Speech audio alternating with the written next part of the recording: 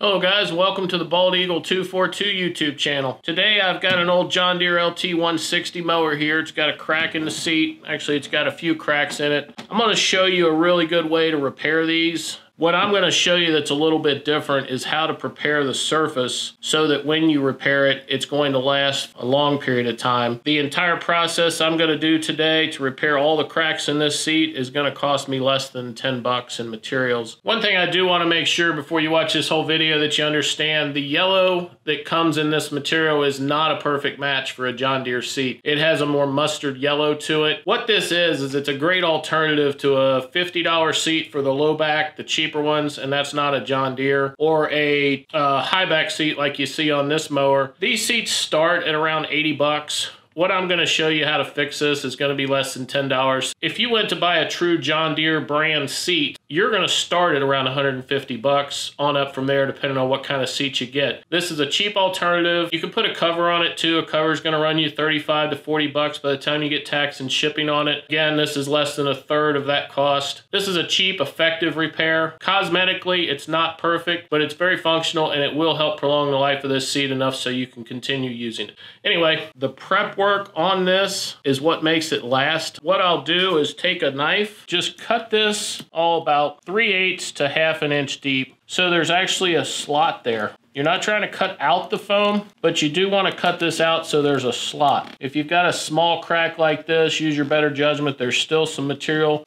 And the reason I'm doing that, I'll show you here in just a minute, but the first step I'm going to do on this thing is I'm going to take a piece of 100 grit to 160 grit. I think this is actually 120, but actually sand the vinyl around these cracks. If you rough the area up around the crack or whatever you're trying to stick the material to, make it stick a lot better. Come out about a half inch, 3/8 to half an inch outside of that crack. We're gonna go back over and clean this up, but just get this surface rough. You're not trying to really take it all the way down. You're just trying to rough it up a little bit. Now here, even though the crack doesn't go all the way around, I'm gonna bring the material all the way down around the side here just to give it some strength for future too, so it doesn't crack again. Same way on the inside here. I'll go about 3/4 of an inch to maybe even an inch past the crack and just follow the contour of the seat. But anyway, once you get that all sanded down, I take drywall mesh. You know, I'm not using drywall paper or drywall tape.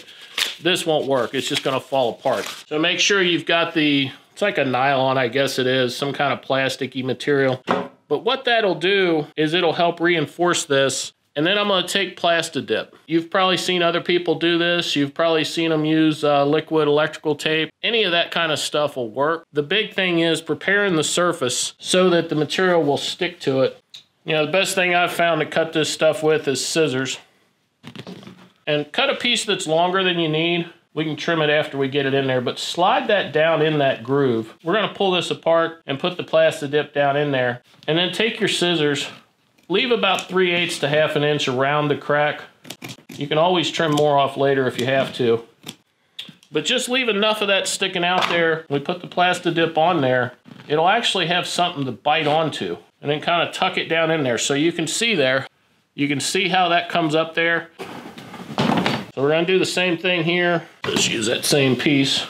Slide that down in there. And it can be bunched out. It doesn't have to be perfectly straight. And then just trim it off. And this gives this stuff a lot better chance of lasting, and it's weatherproof. Weather resistant, I should say. I don't think anything's weatherproof. Just tuck that down in there so that it'll have fibers and stuff to bite onto. You know, get any loose threads so they don't stick up. Again, you can cut these off later on, but it's easier to get them down in there out of the way in the first place. It doesn't matter if that overlaps a little bit. Now, I'm not going to do that on these. Just make sure you sand them down. Now, one thing I will say here too, if this was broke here and these pieces were starting to curl up, cut those off so the curl is gone, and then you can put a larger piece of the drywall mesh in there to kind of cover that up and fill it in. And the other thing I will say here is if you have a large section that you need to cut out or there's a missing section, take the material from like fiberglass, work it down in there, and then put your Plasti Dip or your liquid electrical tape, whatever you're using on top of that. But anyway, that's just leftover from a project. If you saw the video I did on the hood repair, I'll put a link to that video somewhere right about here, so you can check it out too. But anyway, once you get that work down in there, so we got it sanded, we've got our mesh down in here. What I'll do then is take Prep-All. And guys, I get no endorsements from anything in this video. This is all stuff that I've purchased myself, and it really kind of gives this stuff someplace to stick to that doesn't have any contamination on it. This will not hurt the vinyl, it won't hurt your paint, but you can just kind of put it on a rag, and I always go well past the area I'm working on. But just clean all this up all the way down to the edge. But once you get that all wiped down, make sure your mesh is all back in there where it belongs. They'll stick down once we start going over them with this stuff, but just trim them off. Just open this up. Now you don't want to put this on real thick. You're going to put a few coats on. Work it down into the crack as best you can. It'll help hold that together. Now the first coat there, really thin. This one here now, I'm actually going to pull this crack open a little bit and let that get down in there as best I can. And don't worry if these fibers show through a little bit on these first passes. You're going to come back over this a couple times. It takes about 20 to 30 minutes between coats to let this stuff dry. Now on these first couple passes, I'm not going to run this all the way down. I said I'd go about an inch past it. First couple coats, I'm just concentrating on getting it down in the crack. It'll cure or dry much quicker too if you don't put it on real thick on each coat. Try to feather out the edges so there's no high ridge. But anyway, once you get that filled in, that's about all I'm going to do. I'll feather those edges out a little bit. So I'll let that dry. I'll be back here in about 20-30 minutes. We'll go ahead and do the rest of it. One other tip I'm going to give you here that will help you save this brush. Get you a little Ziploc baggie and just put your brush in that Ziploc baggie so the air can't get to it. That'll save it between coats. You won't have to use a new brush on each coat.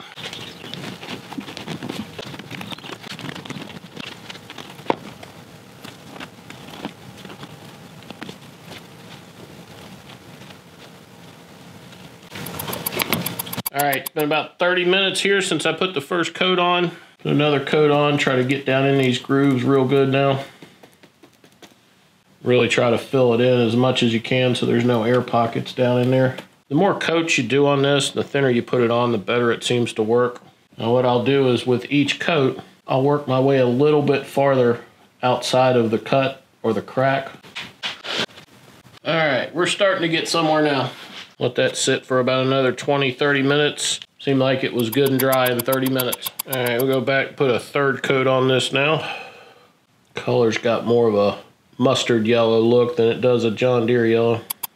On this last coat, what I like to do is put some masking tape, kind of define the edge a little better. It just makes it look neater than just having a rough feathered edge.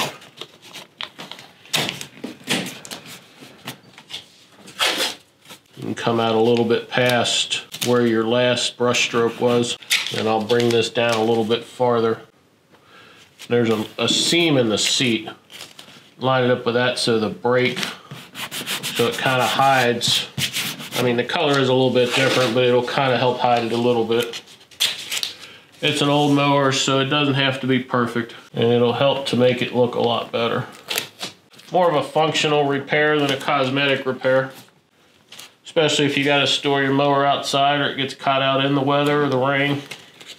Keep you from getting your butt wet when you sit down on all that wet cushion. One thing you got to remember with this masking tape is you got to take the tape off before this stuff dries. If not, you'll peel the Plasti Dip off with the tape.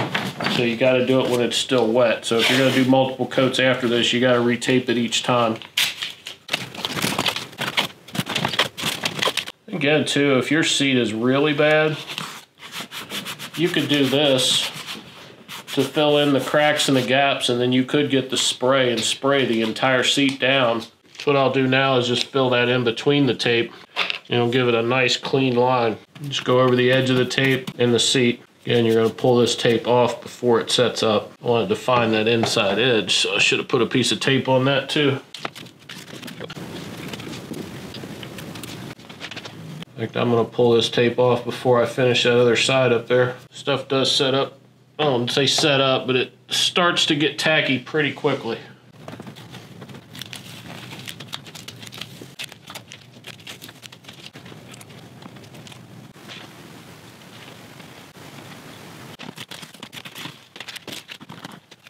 And that ought to about do it. Take a look at it after it sets up. I may tape it off and put one more coat on it, but I'd say we're probably done with it. Alright, in closing here, I just want to say thanks for watching, guys. I really appreciate that. I'll do a walk around on this entire mower here in just a minute, and I'll show you exactly how this seat turned out. I'm not real happy with the color match. You know, it's definitely a more mustard yellow than it is a John Deere yellow. I still think this is better than putting yellow duct tape on it or, you know, something else to kind of repair it. It definitely seals it from the weather and should keep it from getting wet. This is more of a functional repair. It's going to be seen. You'll see that here in a minute. Thanks for watching, guys. If you haven't already, consider hitting that subscriber button down below. Hit the like button on this video. If you got comments, good or bad, put them down in the comments below. Anyway, I'm going to get to the walk around here, guys. Until next time, thanks for watching. I really do appreciate it. Alright, now that I got the fourth coat on here and it's set up, I'll give you an overview of this thing. Definitely not perfect match on the color, but it does make it much more waterproof, more functional.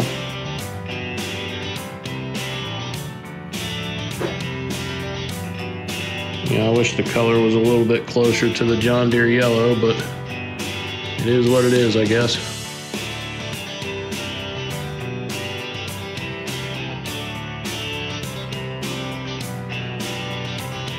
It's almost worth putting a new seat on this old girl. She still looks pretty good for a 20-year-old tractor. It's a 2002. I don't remember if I mentioned that earlier in the video. Without replacing it, better than duct tape.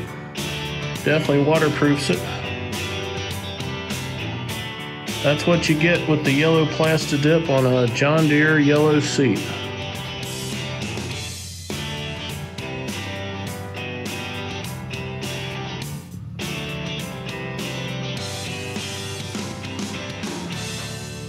'2002 LT 160.